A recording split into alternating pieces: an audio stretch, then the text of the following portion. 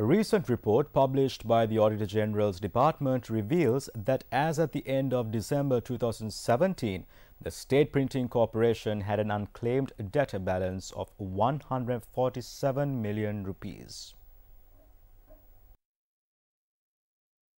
Since its establishment in 1968, the State Printing Corporation was successful in generating profits throughout the years. However, by 2017, the state institution had gradually declined to a loss-making position. The recent report issued by the Auditor General's Department recognizes the increase in salary expenses and short-term loan interest as the main factors aggravating the state institution's declining financial performance. The increase in employees' cost at the state institution was a result of the 2015 budget proposal, which required the increase of salaries for the staff of 715 employees. Furthermore, when implementing the said budget proposal, it had been estimated that 140 million rupees, 161 million rupees and 185 million rupees would be incurred by the corporation additionally for the payment of salaries in the years 2018, 2019 and 2020 respectively. The Auditor General also points out that as at the 31st of December 2017, there were staff in excess of the approved cadre level at the primary level in the institution. As at the end of 31st December 2017, this institution had bank loans amounting to 495 million rupees. As of 2017, this short-term loan portfolio had increased by more than 51% to 746 million rupees. The interest that had to be incurred as a result of this loan portfolio had also increased by 42% over the 3-year period to 89 million rupees.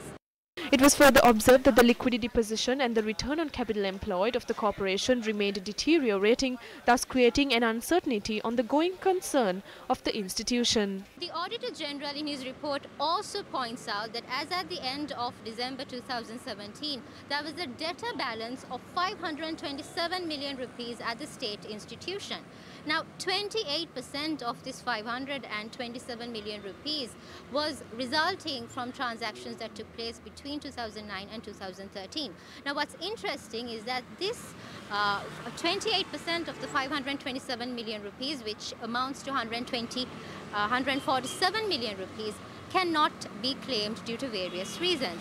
The Auditor General points out that 3 of the main reasons as to why this amount cannot be claimed is because during 2013 as well as the years before that, the state corporation had failed to prepare proper invoices to their credit customers.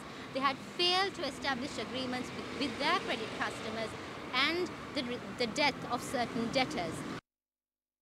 The Auditor General also reports that action had not been taken either to recover or write off debtor balance of 147 million rupees. This 147 million rupees of irrecoverable debt still exists in the institution's accounting books and has been so for more than 5 years.